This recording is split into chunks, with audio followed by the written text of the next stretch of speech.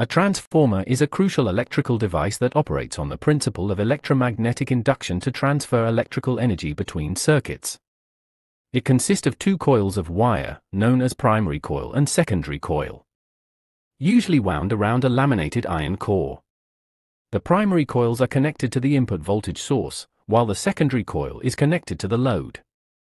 Based on the principle of electromagnetic induction, when an alternating current flows through the primary coil, it creates a changing magnetic field around the coil. According to Faraday's law of electromagnetic induction, this changing magnetic field induces a voltage in the secondary coil.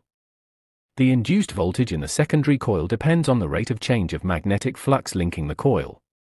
When the same iron core is used for both primary and secondary winding, the changing magnetic field produced by the primary coils induces a voltage in the secondary coil through mutual induction.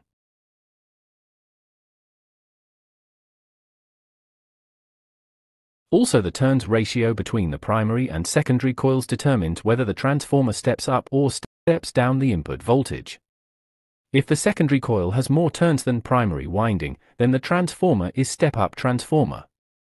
Conversely, if the secondary coil has fewer turns than the primary coil, then the transformer is step-down transformer. The main formula governing the operation of a transformer is V1 times I1 equals to V2 times I2, where V1 is the voltage in the primary coil. I1 is the current flowing through the primary coils. V2 is voltage in the secondary coil. And I2 is the current flowing through the secondary coil. This formula represents the conversion of power in a transformer, stating that the power input to the primary coil, V1 times I1, equals to the power output from the secondary coil, V2 times I2.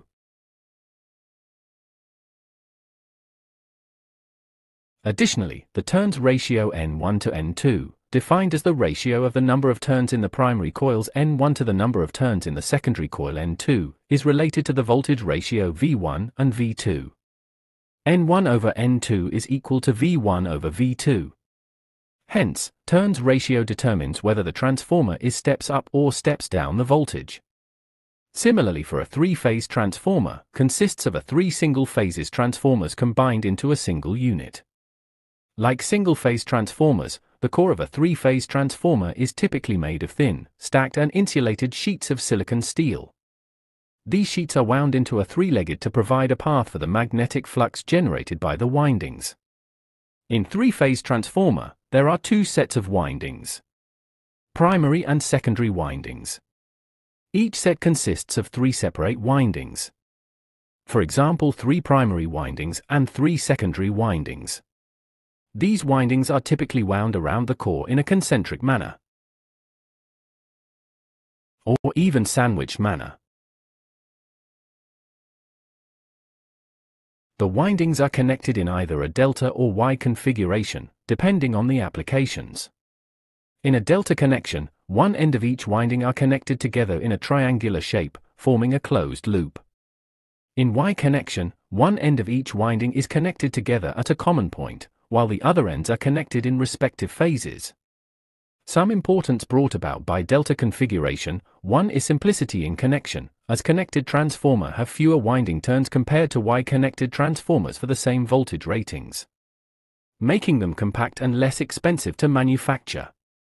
The second importance brought about by delta is higher fault tolerance. Here it can withstand single-phase faults, for example short circuit, in one winding without affecting the other windings, making them suitable for applications where tolerance is important.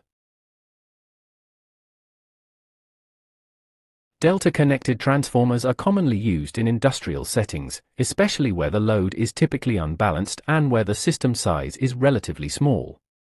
On the other hand, Y configuration has some advantages, such it provides better voltage regulation due to the neutral connection, which allows for easier balancing of loads between phases.